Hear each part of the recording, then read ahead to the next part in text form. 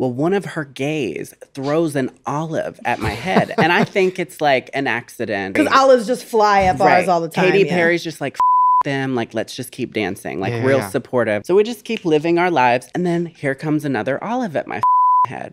So I step down at this point. And then once I'm down, my high heels are gone. Someone's unstole your shoes. Hey, what's up, you guys? Yes, welcome back to another creepy video. Now, in today's video, we're going to be focusing on something that might be one of the scariest things imaginable. We're going to be talking about hell. Now, even if you aren't a religious person, you definitely know about hell. There's been books written about it, there's been countless movies made about it. It's been shown in TV shows, it's been shown in music videos, it's terrified you in some of your favorite games, and it's even been shown in kids' cartoons. Now, even if you don't believe in hell, I'm sure you've thought about what it would be like to go there.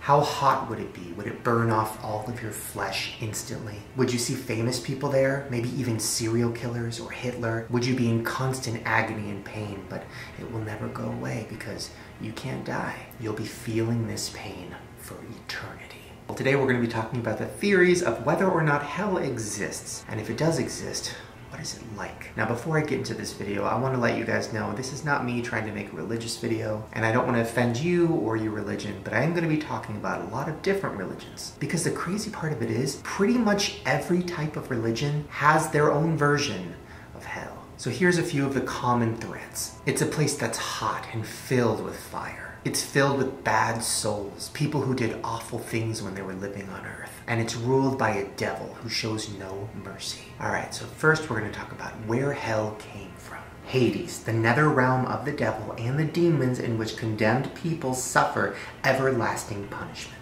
So the dictionary says it's based on Hades. Now, Hades was a Greek god, and he's the ruler of the underworld, where he lives and rules over the dead, which is very similar to the devil. Now, obviously, Greek mythology and Christianity are very different, and technically Greek mythology came before Christianity, yet they both still have some type of devil. But they're not the only ones that had one. In ancient Egyptian mythology, Osiris ruled over the dead in the underworld called Duat. Hindu cultures believe in Naraka, an underworld full of demons ruled by Yama, the god of death. So the idea of a big evil entity living underground is something that a lot of different cultures believe in. Nearly all cultures have believed in a real underworld, a universe of the dead beneath the earth.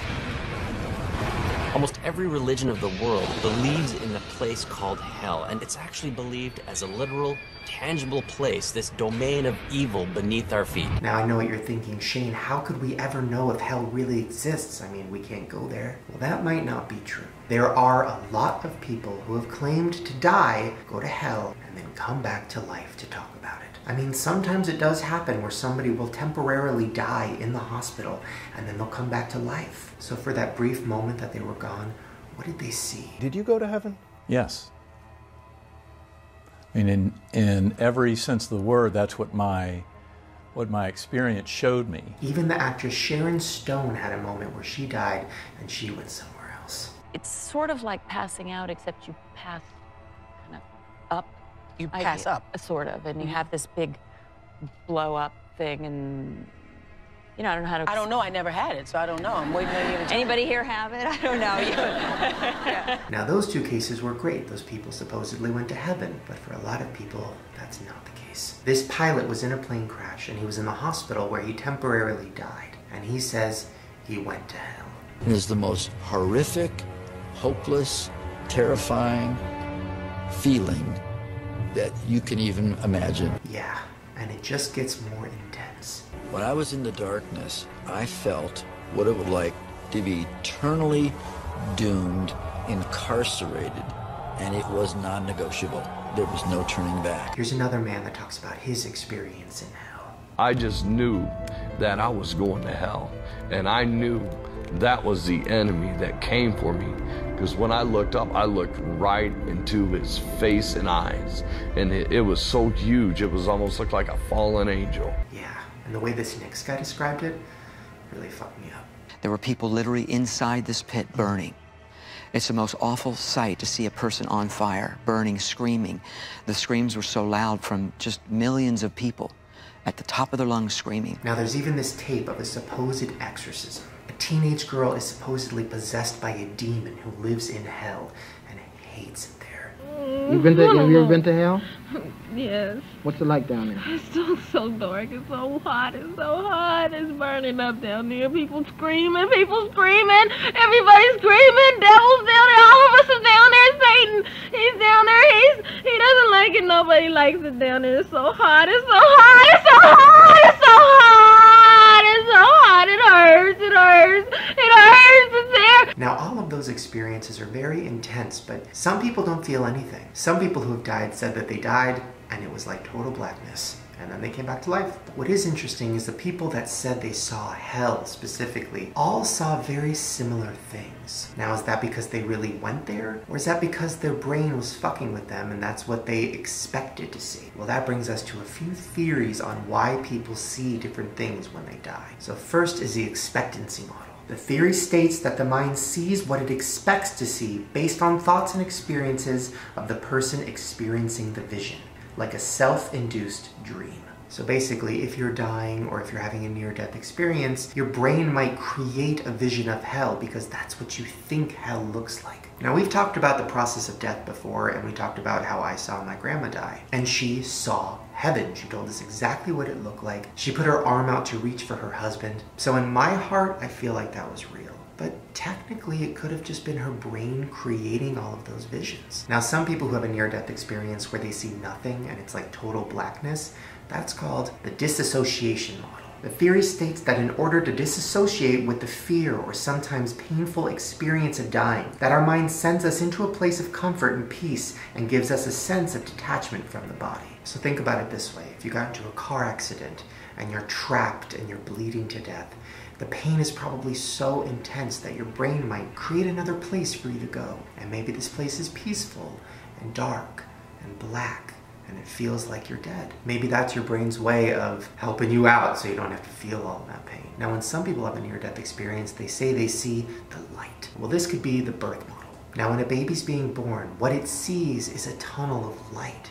And as it comes out, the light hits its eyes and it blinds the baby. This sounds very similar to what people say when they're dying. They see the light. So it makes you wonder, is it just full circle? Or forget about those theories. What if when you die, you're reborn as something else?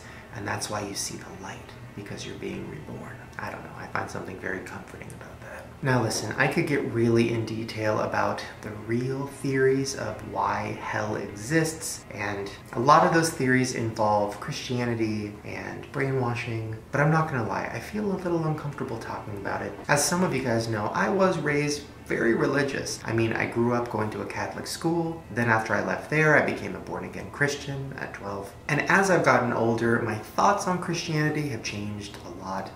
Clearly, I'm in a relationship with a man, which in the Bible means I will go to hell. So over the years, I've created a different relationship with God. I kind of see God as something bigger. He's somebody who I talk to, someone who I feel is watching over me. Now, the God that I believe in, the God that I feel is watching over me, wouldn't have a hell. I mean, at least not the type of hell that we've seen in movies and TV. But here's where it gets kind of crazy. If you really dissect the original version of the Bible, hell is mentioned, but not in the way that we know it now. Now, there's even some priests who believe that the translation of the Bible might have been heightened a little bit when it was talking about hell, because maybe they wanted to scare their believers. Now, here's a priest that's talking about just that. I don't think hell exists. I happen to believe in life after death, but I don't think it's got a thing to do with reward and punishment. Religion is always in the control business.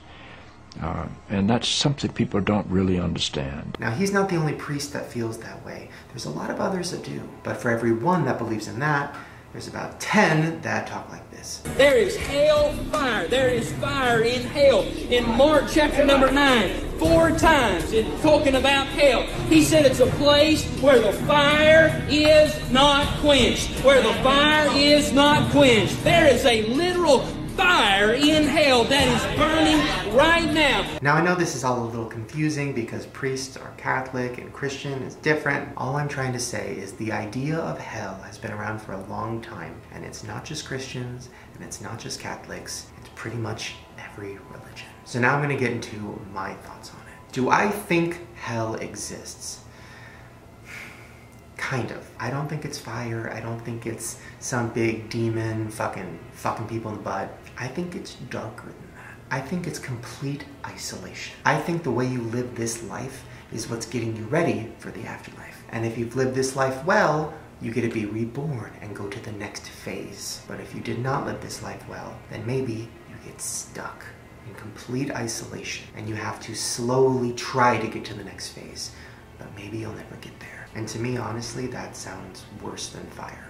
That sounds awful. But I'm curious what you guys think. Let me know down in the comments. Do you believe in hell? Have you been raised to believe that there's some place that you should fear? Or do you not believe in any of this shit and you think we're crazy that we're even talking about it? Alright, you guys, hopefully you enjoyed this creepy video. Give me a thumbs up if you want me to do more afterlife theories. I kind of want to do one on reincarnation, and I kind of want to do one on heaven, honestly. Also, make sure to subscribe to my channel right down below and hit the notification bell because I make new videos every day. And if you want to see some of my other scary videos, I did one about the end of the world theories, and I've done one on the simulation theory, which basically states that maybe our whole world is a video game. Alright, you guys, I'm gonna go, and maybe I will see you in hell. Hopefully not.